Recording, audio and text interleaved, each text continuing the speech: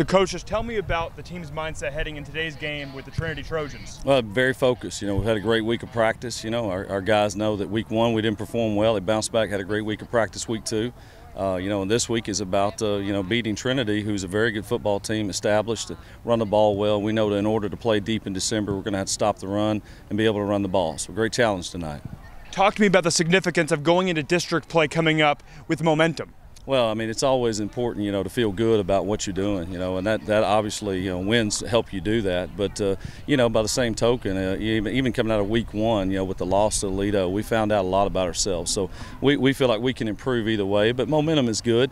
We'll have a good week off next week and kind of get focused on the district competitions coming up, and Dunbar being our first game is going to be on a Thursday. So, this would be a great win for us tonight. We're going to have to play well to do it.